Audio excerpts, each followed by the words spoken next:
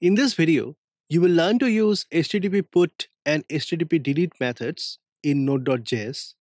To start with, I have created a Node.js server and used this server to get the data for a single entity and update it accordingly. Let's explore list.json. Here, I have used JSON data structure to store three user data with name, password, profession, and ID. Let's explore showdetail.js file. Here, I have created an object express with the require method that takes on express server as the keyword. This express will return the server URL for the operations. Next, I have used express method to add another method to the response stream. Here, I have created app.get method to retrieve the content on the basis of ID and modulating it. Thus, ID is the required field parameter for any specific request. I have used 7876 port for the data connection. Firstly, I have used read file method of file stream to read the JSON array.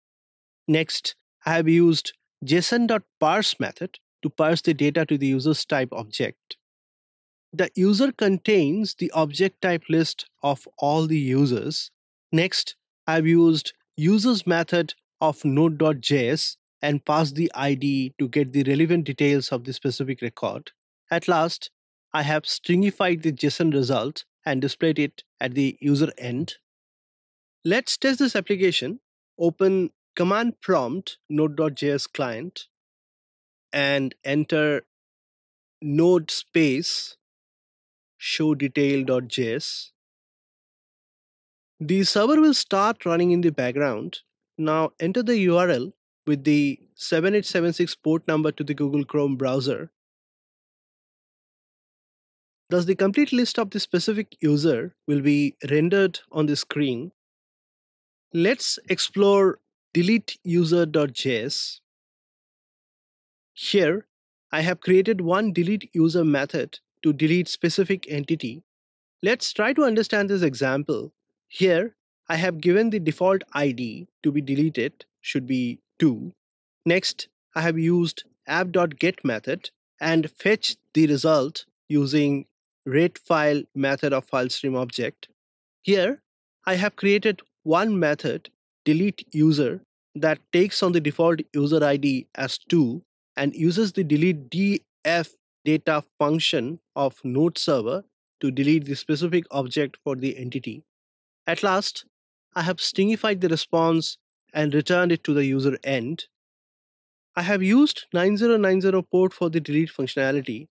Please note that the corresponding functionalities will run only on the port specified with their JS files. Let's test the functionality now. Open Node.js prompt and enter node space deleteUser.js. Now enter the URL with port 9090 and enter /deleteUser in the browser bar. As you can see, the record with the ID is equal to 2 is deleted. All the users will be rendered at the screen, omitting the user with ID 2. Thus, we have learned all the REST type HTTP clients method, HTTP GET, HTTP POST, HTTP PUT, and HTTP DELETE used in the Node.js NPM server. So in this video, you have learned to use HTTP PUT and HTTP DELETE methods in Node.js.